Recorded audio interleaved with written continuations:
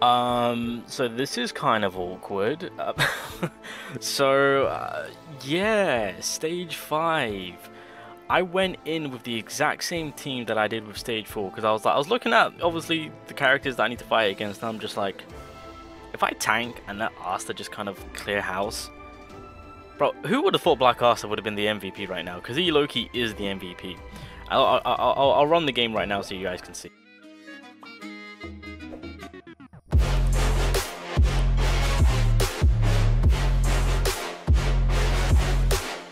Just to clarify, I just went straight into this using the exact same team, knowing how much I can tank. I had no idea on what was going on, you know. I mean, right there, Ghost just took an absolute beating. So furthermore, what I found out is that if you take care of each of those grunts, they give you invincibility. So the way it works is that you want to defeat one of the grunts, get invincibility, so you can basically protect yourself from Heath doing his ultimate, because he does hit pretty hard. That's basically the mechanic for stage 5. You kill the grunt at just before Heath does his ultimate, so that way, 1, you don't freeze, and 1, you don't get O-code. And the reason why I brought Asta is because, well, I mean, if the enemies start hitting him, obviously he'll then get his anti-magic going on, and then it's going to be a GG. Now, the grunts themselves on the side aren't exactly that much of an issue. They don't, well, they do lose their health pretty easily. Like, I mean, you guys will see right here, Asta will do a decent amount of damage right there, right? So they're quite flimsy.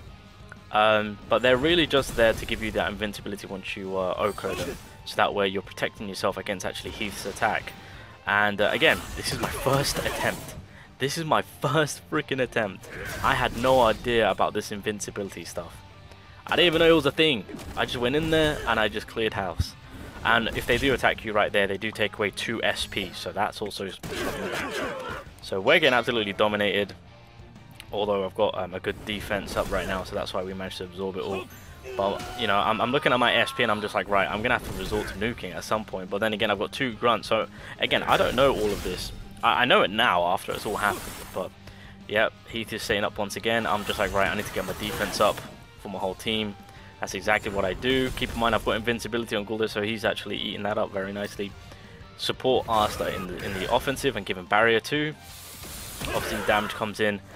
And at this point, I was like, how am I going to do this? I'm going to have to hope and pray. It came through. 800k nuke.